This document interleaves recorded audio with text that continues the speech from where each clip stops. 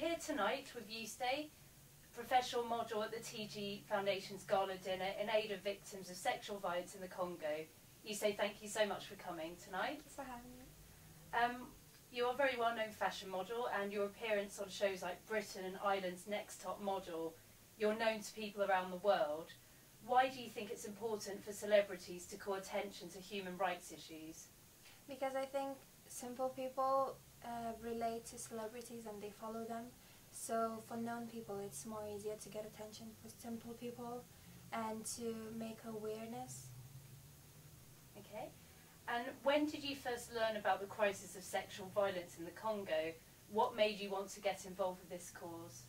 To be honest, I found out about this only when I was invited to this event, because before I didn't know anything. And what made me to come here, it's shocking what's happening in the world, and I thought with however I can help, I can come here and make people aware what's happening. Absolutely, that's great. And do you think that the fashion industry has a particular need to speak out on this issue, since it affects in particular so many women and girls? I think not only fashion industry, all the industries should look at what's happening, because it's very important. It doesn't matter it's only girls or women. We all should help and try to do something about it.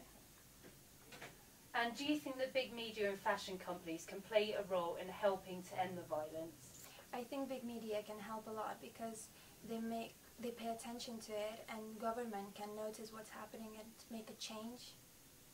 Absolutely. And what message would you give to somebody in the UK or Europe who wants to do something about the violence in the Congo? I think people should find a charity like TG Foundation and just give some money, like a few pounds a month, because it makes a big difference when everybody helps. And yeah. That's great.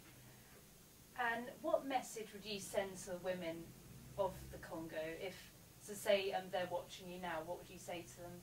I would say be strong and everything will be okay. There is a chance to change everything. They should just know what they can do, and we're always there for them and we try to help. That's a lovely hopeful message. Thank you very much, Juste. It was lovely to speak to you. And what message would you send to the women in the Congo? I would say be strong, because there's a lot of people who are trying to help you, and we will do everything to change the situation, and everything will be alright. Thank you very much. It's a lovely positive message. So thank you, Juste. It's lovely to talk to you.